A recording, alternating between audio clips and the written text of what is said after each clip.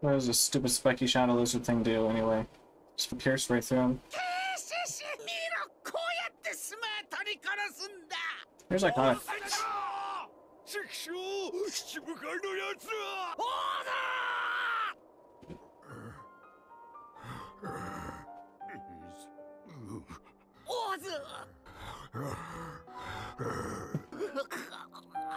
I don't know why the Navy really thinks that it's this important to end Goldie Roger's bloodline so badly that they're willing to risk themselves and the world and just all of this. It's sickening. The Navy is not good. They do not have a sense of justice at all. They are evil people. Disgustingly evil.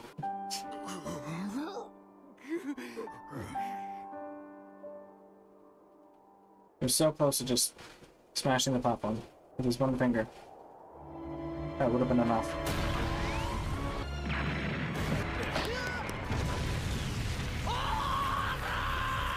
Okay, maybe not. The other thing made it look like it was closer.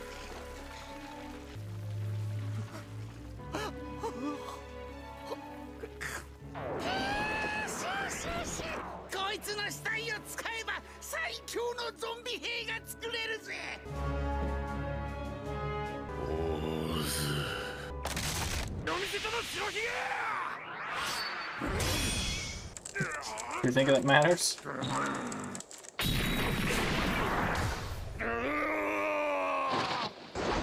Bye! Oh no!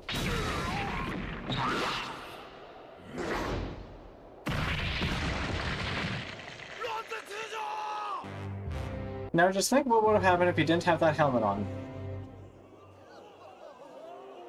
Yeah.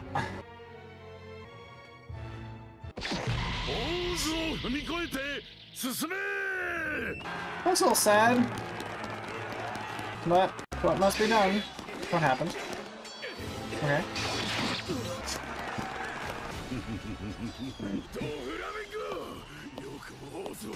Do you really think you're gonna be able to stop him? Or beat him?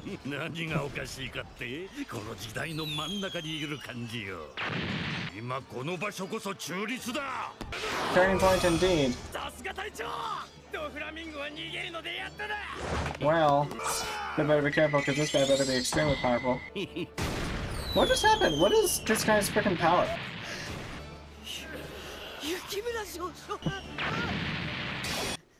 Oh, finally you decide to run away! Fuck's sake!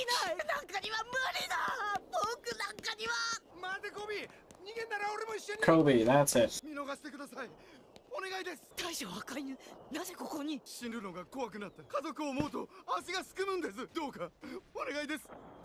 He's gonna kill him then. If he doesn't get back to the Navy, to the battlefield, he's gonna kill himself.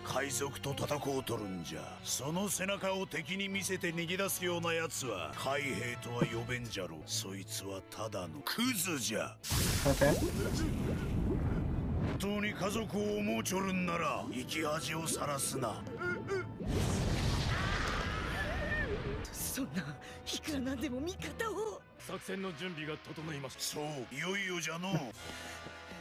Well, and yet some people still think that the Navy are good people, huh?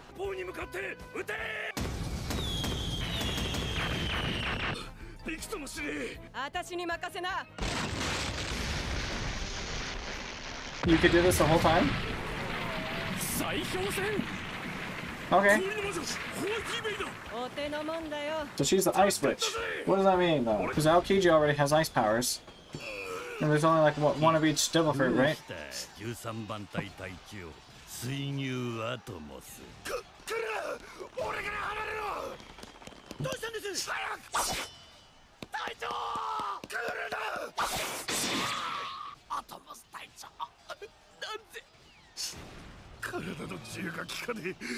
That's horrible.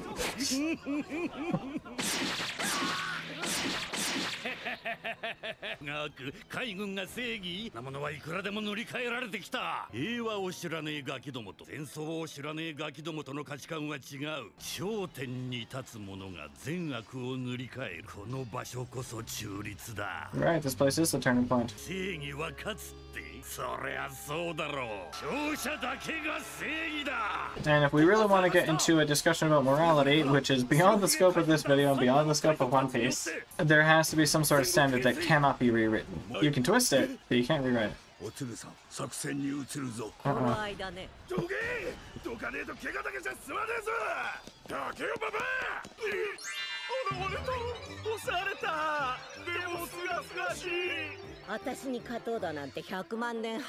the fuck?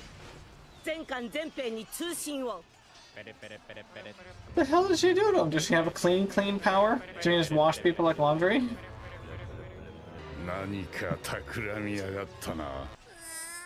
Yes, okay, but what exactly are they doing? What is Garp gonna do?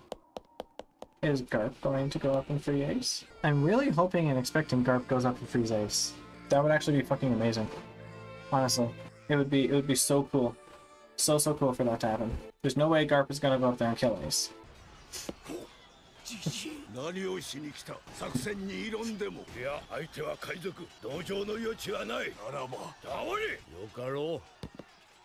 Don't big deal.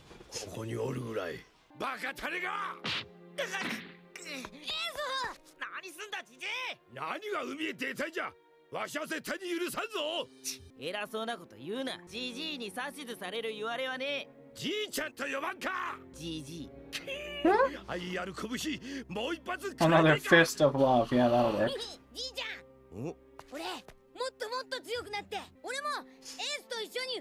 You're gonna get punched too, yeah.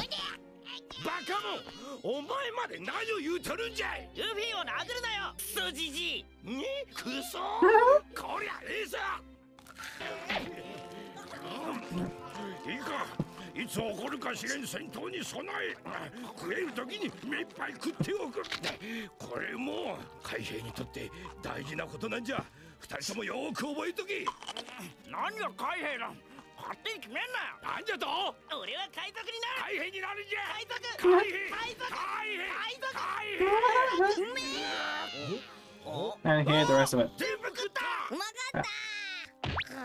Well, you told them to eat to the fullest. Them too. Are you sure they're not all, like, friggin' related?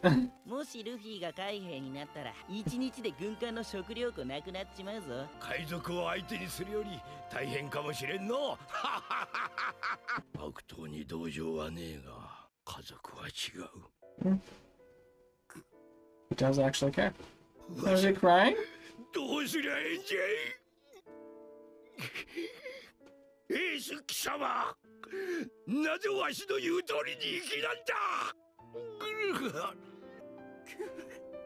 Now I actually want to cry.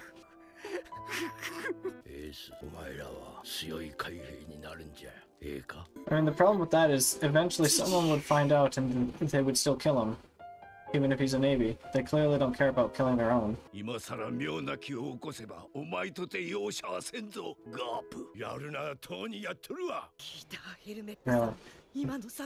Helmeppo. Helmeppo and Coby. I'm glad we get to see them every now and then.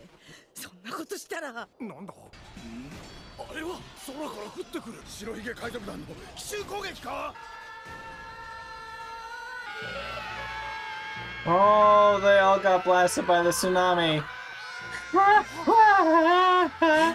And they're falling from the sky. Oh.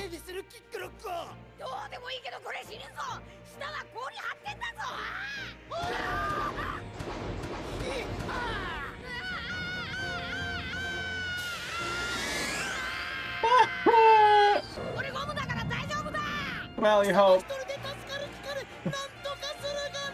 Yeah. Well, it probably is your fault.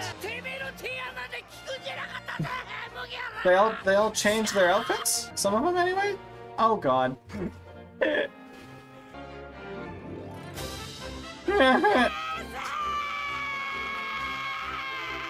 I love the dumb look on Garp's face. That's hilarious. Okay, and this is where it's going to end. And this is going to be the last episode for now for this recording session. And by the time this, the next week after this one comes out, I should be back from the US. So, from traveling from one end of the US to the other. I'll see you soon. Bye, God bless. Keep coming, Dragon.